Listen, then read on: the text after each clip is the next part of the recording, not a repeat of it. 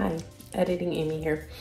So I just wanted to share a little of our dinner plans this last week. So we are making my quick sausage and peppers. It's very simple and works really well for a midweek dinner. If you have a little more time, it's great to leave the sausages whole and then, you know,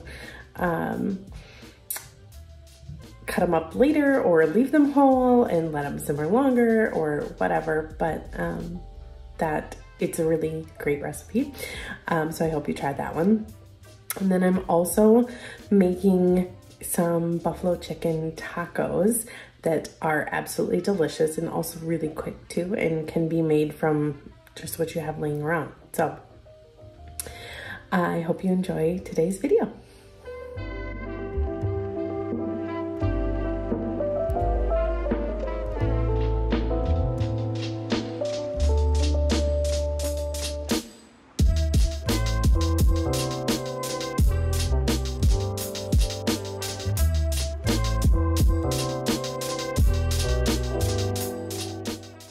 We're gonna get the sausage and peppers started by just slicing up an onion, and then we will get that into the pan with some olive oil, a little salt and pepper.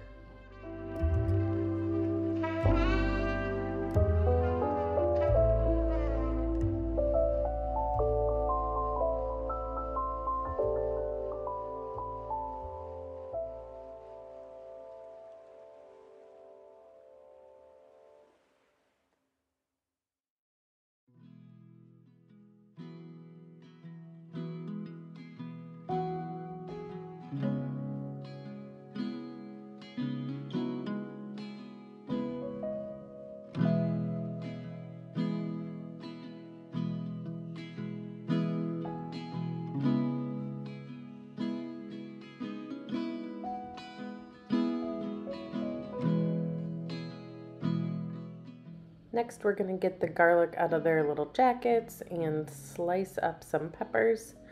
I am slicing these into more bite-sized pieces since we are going to be eating these in sandwiches.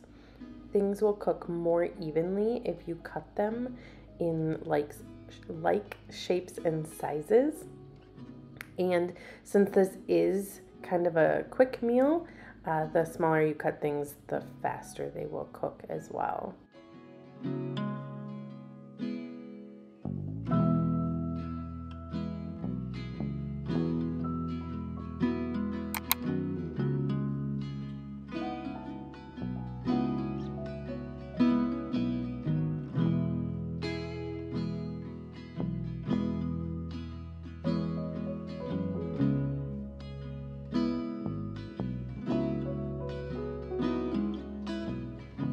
Another tip while you are cutting peppers is to cut them from the inside out. If you use the knife on them the other way, it can dull your knives.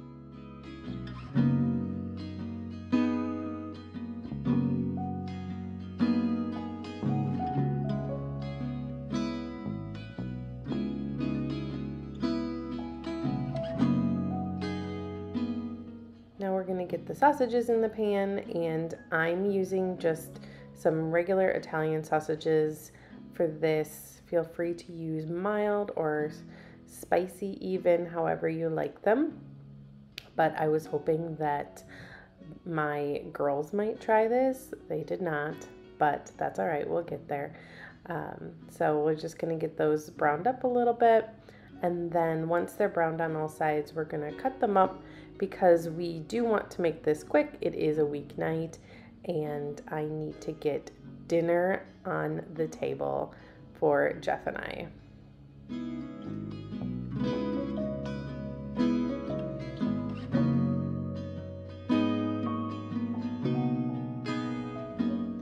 Adding those peppers in, moving the onions around just so they pick up a little bit of that color and the flavor from the sausages. And then we're going to add in just a small amount of water to really get things moving and pick up some of the deliciousness on the bottom of the pan.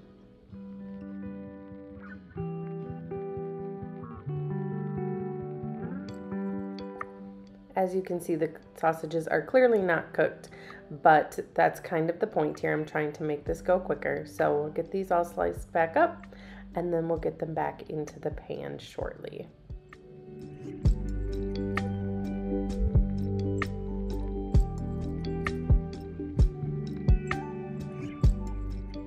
Adding in our 3 or 4 cloves of garlic, whatever is your preference.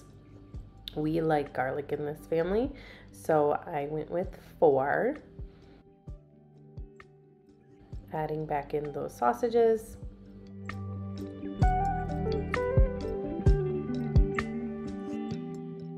And now some passata. You can use tomato puree, you could use crushed tomatoes. Honestly, whatever kind of tomato product you'd like works well here. Some Italian seasoning to taste, and then some more salt and pepper before we let this cover this and let this simmer for another 10 minutes.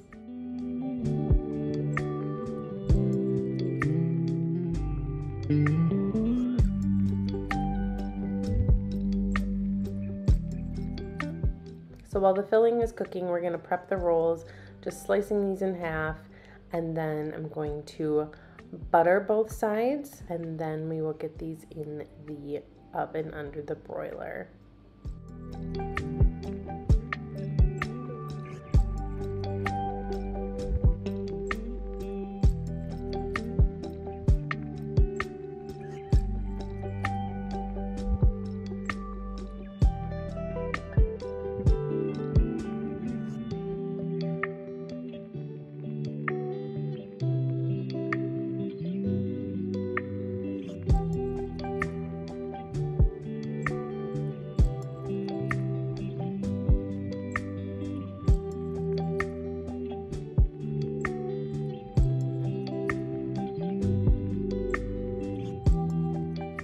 I'm just adding a little mozzarella to each side of the roll. I'm using pre-shredded.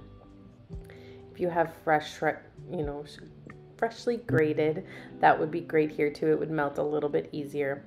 But now we'll get these in, get the dog out of the way and get these under the broiler. And don't mind my pan in here that I was letting dry that I totally forgot about. But as you can see, the broiler's on, and those will just take a moment before they're nice and ooey gooey, and we can fill them.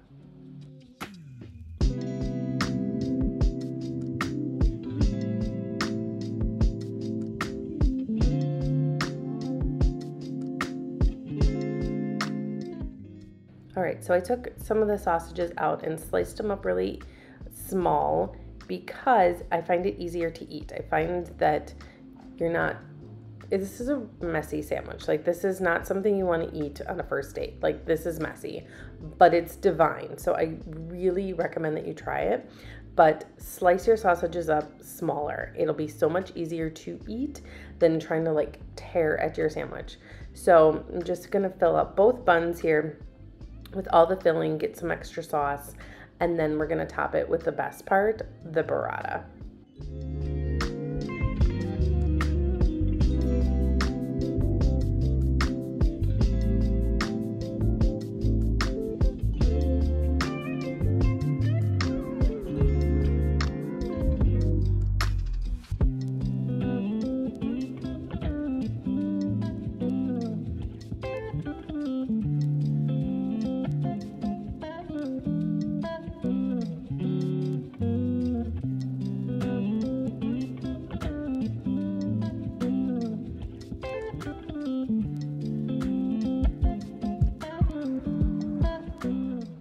I'm just gonna take that half of a burrata and split that between the 2 sandwiches. Make sure that it covers everything, and then we're gonna get some freshly cracked black pepper, and we are good to go.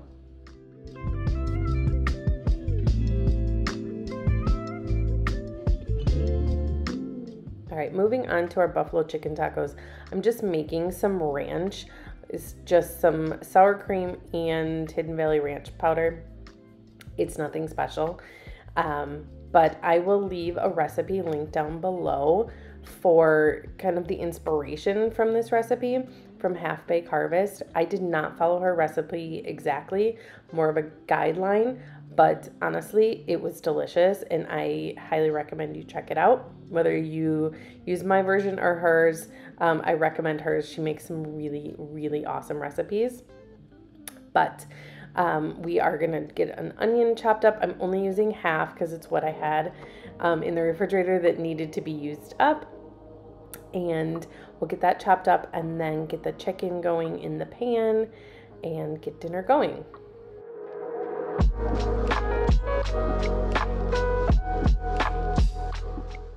I apologize for the blurry footage. I'm not exactly sure what's going on with my camera. I promise it does clear up soon, but we'll get it figured out. I apologize.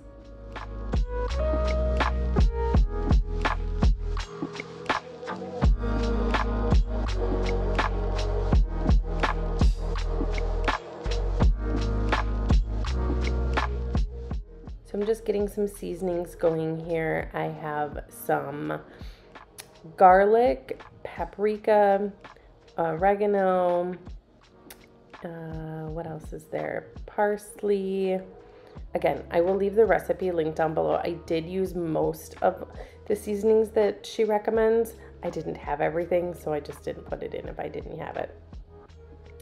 Then we're gonna use some Frank's Red Hot, finish off one bottle, and then adding in some wing sauce. And her recipe does call for salsa verde. Didn't have that on hand, so I'm just using a red salsa that we have. Again, use what you have, make it your own. The recipes are made to be guidelines, unless they're baking, then you need measurements. But make it to your taste, and honestly, these were phenomenal.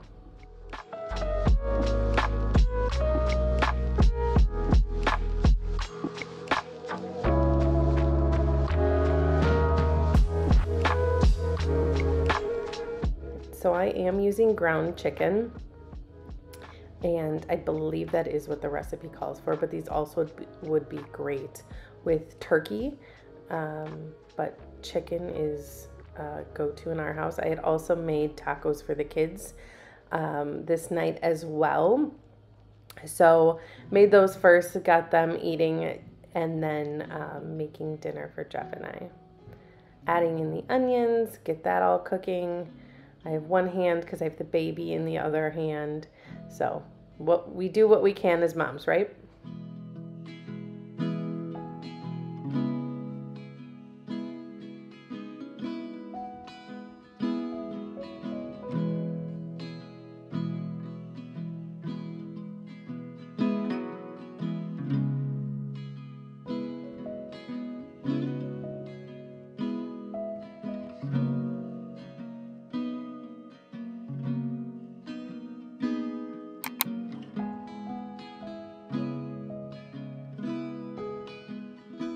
Now I'm adding salt and pepper to the chicken and the rest of the seasonings to make it kind of taco-y.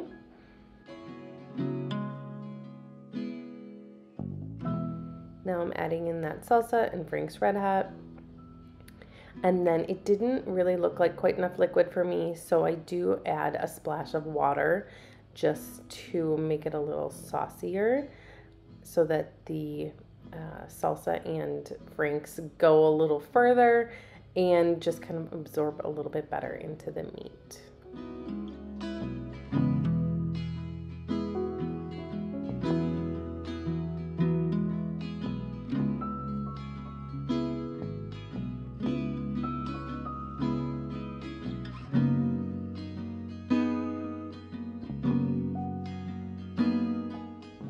Now we're gonna prep our taco shells here.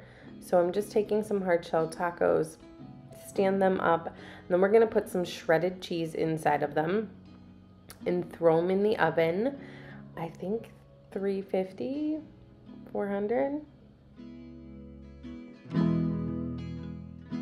We just wanna melt the cheese here. We're not looking to, bake things. Everything's going to be already cooked. So we just want to melt the cheese on the bottom layer. Then we're going to add the filling, some more cheese, and get that all melted up in the oven again.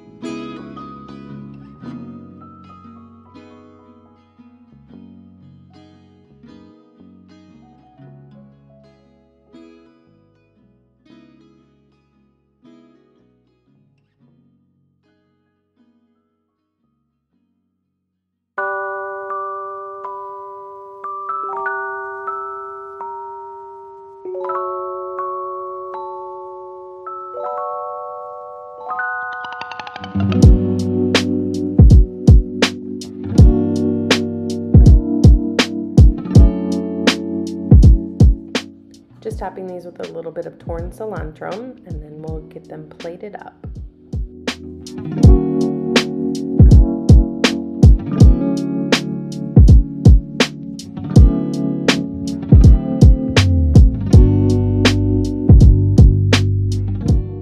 We like to dip in this family, so that's why we are getting a little on the side as well as in the taco. Honestly, these were so good. When they were all gone, we both were so sad. So Jeff has requested that this become a weekly rotation. They were so good. Please, please make these.